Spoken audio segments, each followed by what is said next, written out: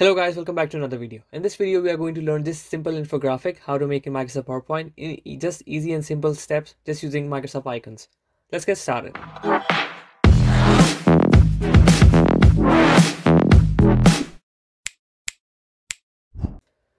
Okay, so first of all, I'm just going to reduce the size and we'll keep it as a reference.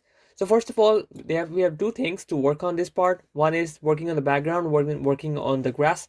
So the good thing is Microsoft itself has some 3D icons and 3D models. What you can do is just go to the insert option, 3D models, click on the 3D models and type what you need. For example, I need grass. I will just type this and I will see what options do I have. So I have different options over here. So the most relevant is over here. I'm just going to select this one and select insert. Okay, now once you see this grass is selected, the good thing about this grass is it is 3D modeled and you can easily rotate and move it around so that you can see how does it looks like.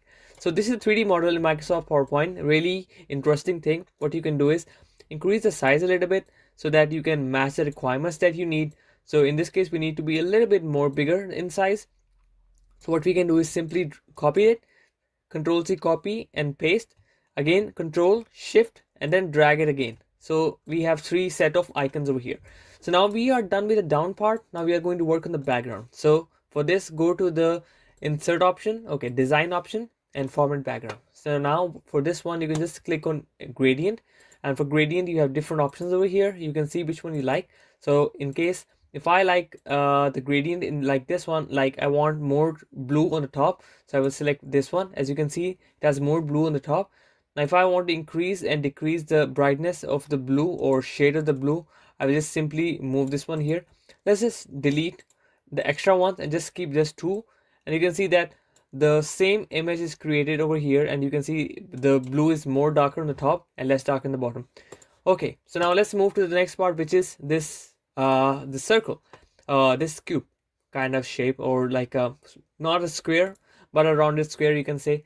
So now let's say we are going to take this shape here, put it over here. Now for this one, we're going to give it a black outline and click over here. Once you go here, then go to the line option, go to the line here, increase the brightness, increase the width of the line. It is black, the color is black, the line color, and go to the solid fill and click on white. So now once you are done with the white fill, what you can do is you can select and copy this one over here like this, undo, and let's just increase a little bit more. Okay, so it's over here right now. I'm just going to leave some space on the top so I can write the captions. Now what we need is we need to draw a line in here, and what we are going to do is, so first of all, I'm going to show you some tricks. This small trick I'm going to show you which will help you a lot. Put this line over here. This is not a line, this is a rectangle actually. I've just decreased the thickness of this one. Copy this one and paste. Now simply rotate this one, and I'm going to make something over here. So what I'm going to do for this one is I'm going to select this one, this shape first, and then this one, and I'm going to go in merge shapes, which you can find over here. For example, if you double click here, you can have a shape format option. Go to shape format, control, select the second one, merge shape and fragments. Similarly, select this one and this one, merge shape and fragments. Okay, now you can see what happened. The shape is divided into two parts. I can easily remove this section from here, which is a small section in between. So now what you can see is you can see some small black lines. This is because, just a second, this is because I have created a segment between them. Okay, undo that, and just going to remove the extra part which I don't need, and similarly remove this one. And now we can see that these are separate parts right now. So now what I'm going to do is, one thing which was remaining is that this part didn't convert into shape itself. So we're going to do this one again. Select this one and this one, go to shape format and merge shape and fragments. Okay, now this one is now a fragment. We're going to delete the unnecessary parts, and we are going to simply see what is happening. I don't know why, what's the problem here. So let's just delete this one. We have two parts here and this one. Copy and paste, and what you can do is first group them, go to the arrange options, rotate, and you can just change them like this, rotate them vertically. Okay, so now let's just join them together, and similarly this one, ungroup them and make the spaces between them less, like this. and just say no line. Okay, now similarly for this one, say no line. Now we have two different shapes. Okay, now we are going to try to make sure that they don't have a gap in between, and similarly you're going to do like this one, don't have a gap in between. Now we want these two, for these two over here in a different color, which is dark blue. What one thing we can do is we can add a gradient to these files, but for this time we are going to go with a darker gradient. As you can see over here, we can have two different things, but one thing you can do is go to shape format, merge shapes, and you can do a union. So now they have a more natural color. As you can see, light color here and dark color here. Similarly, we are going to do the same thing here, remove the extra one, and we are going to keep one thing. So now we want to invert this a little bit. We want to keep it like this, and want to make sure this part is a little bit darker and the top part is a little bit lighter. Or you can just go here, choose the one which feels more appropriate. So let's go with this one. Okay, now let's take a line and put a line in the middle. So now this line should be a little bit more visible. So what you can do is take a white color, or just take a more of a light gray color and go down over here, change the line type into a dotted ones, or you can choose with a bigger gap so that they can easily be visible. If not, you can just increase the thickness, they will be more visible easily. Once you're done with this one, what you can do is go to insert again, go to the 3D models again. What you can do is search for plants now. Now if I go and search for plants, they will have a different options over here. So what I can do is I can choose most appropriate and most similar plant which I'm looking for.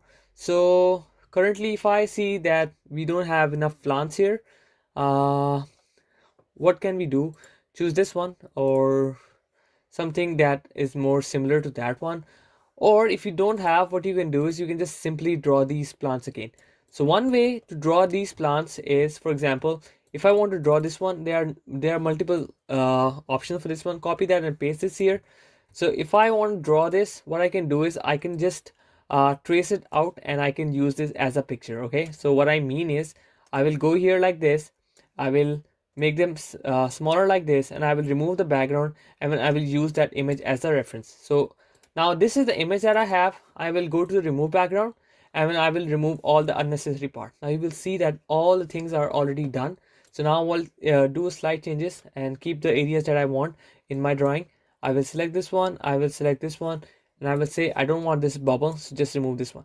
Okay, so once you do keep image, you see what happens. You get the perfect image that you need for your drawing. Now reduce the size over here, repeat the same object on the other side, and what you have is a beautiful image that you need for your drawing.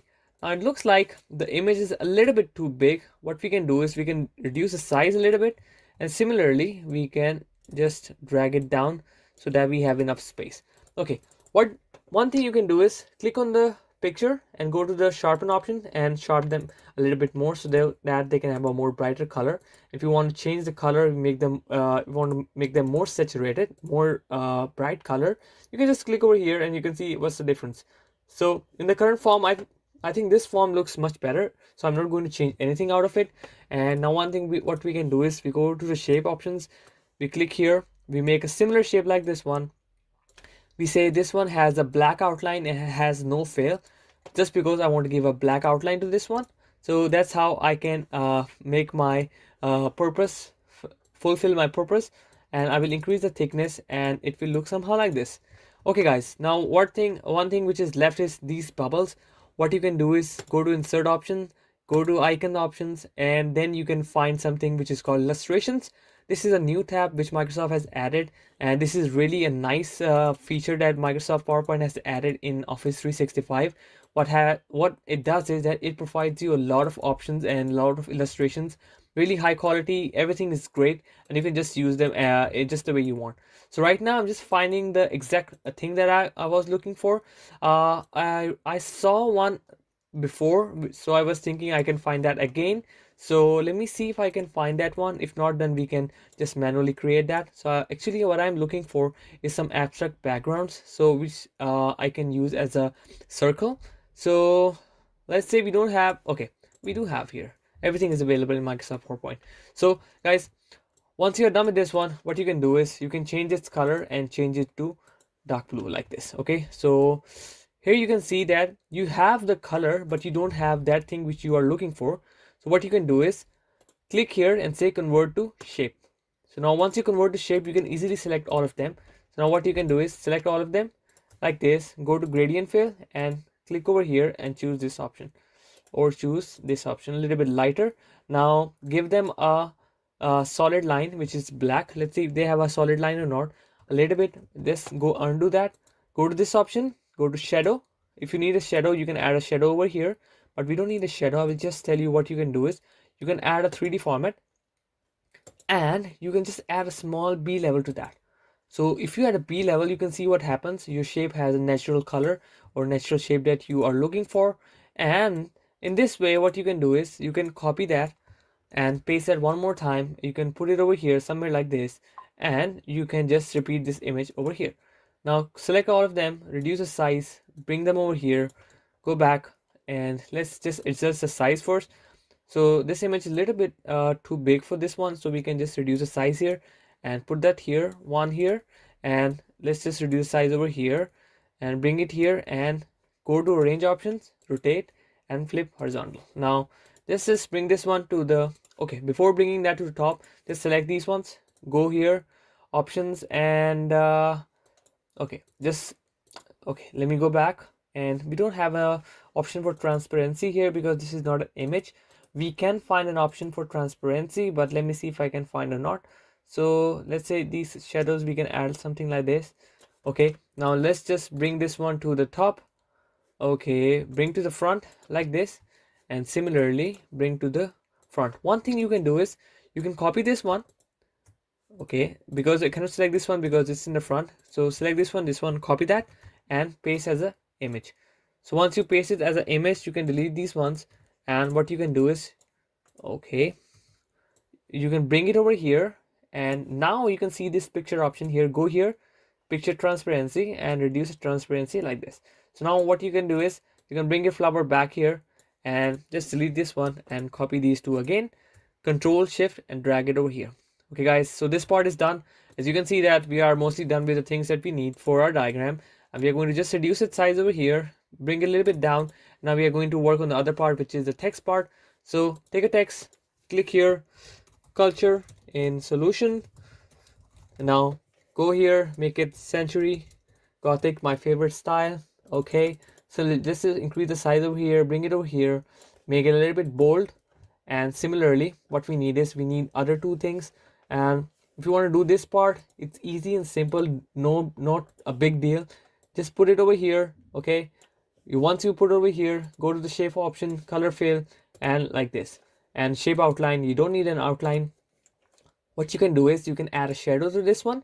Just go here and see how many shadows you can add to this one like this, and you can add a B level to this one. It will appear like something it is like extended version. Now you can see that you have this version over here. Go to this option, shadows, and you can increase or decrease the shadows that you want. And similarly, you can also change the way it looks. So for example, if you want it to look like this, it will somehow look like this. If you want to increase the curvature more, you can increase or decrease the curvature depending upon your style or however you like it. Okay, now we are just going to work on this part, text part, which is says, let me just zoom out a little bit so I can see what's written in the text part. So go here, root growth stimulus. So you don't want to see this one, so I will just quickly write it down and show you guys, or you guys just can stick with me. And similarly, you are going to write here phenolic, and similarly we're going to go down and say starch plus starch.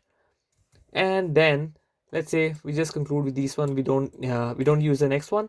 So we are going to put it over here, and we are going to click here and say that this is not bold actually. So we are just going to put it here like this, and let's just add this one more, and just say plus SOD.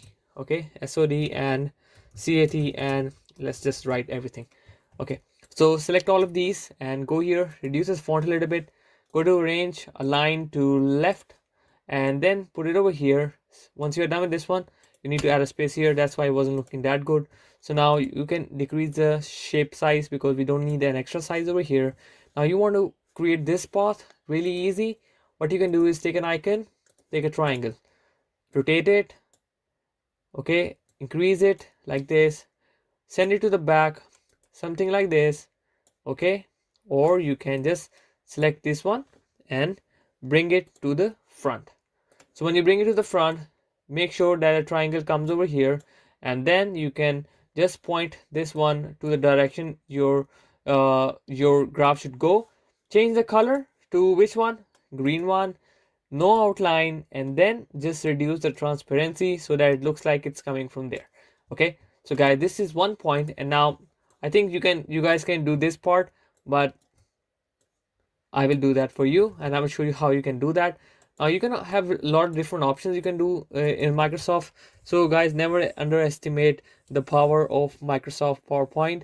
So if I can do anything in Microsoft PowerPoint, I think there are a lot of things that you can also try and see what you can do. So let's just change the design a little bit.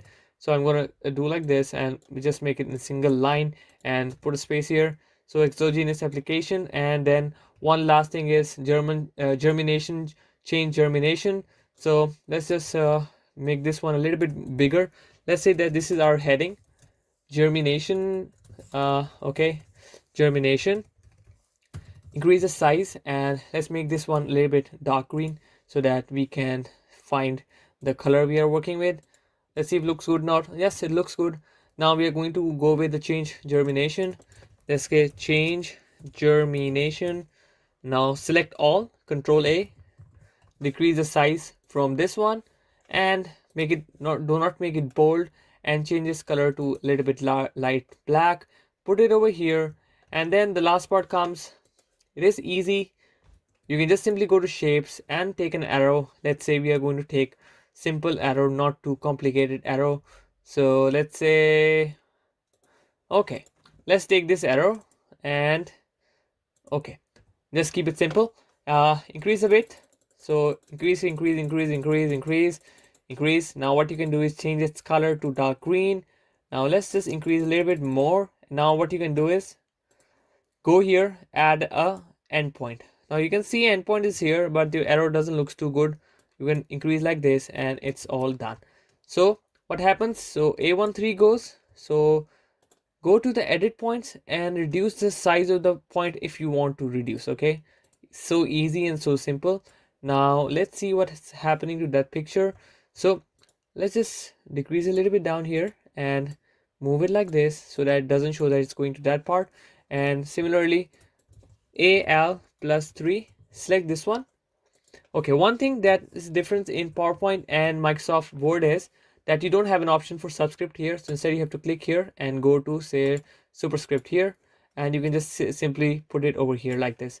And now we need one circle. So go to shape options, take a circle and put it here, make it a little bit bigger, and we don't need an outline. Let's just give a light yellow color, which they have given.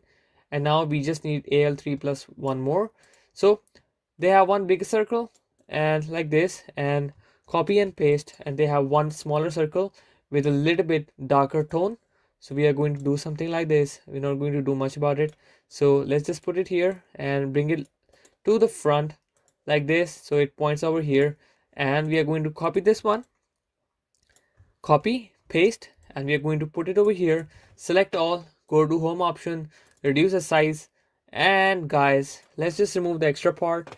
And guys, let's go to the main screen and see how it looks like. So guys, here is your poster, here is your graphical abstract. We just made it in a simple, let's say how much time? We just made it in 19 minutes from the start to the scratch. And if I didn't have to tell you guys, I would have done it more quicker. So guys, I hope you like this graphic abstract, and I hope it helps. And do try the 3D icons in Microsoft PowerPoint and let me know what you think about it.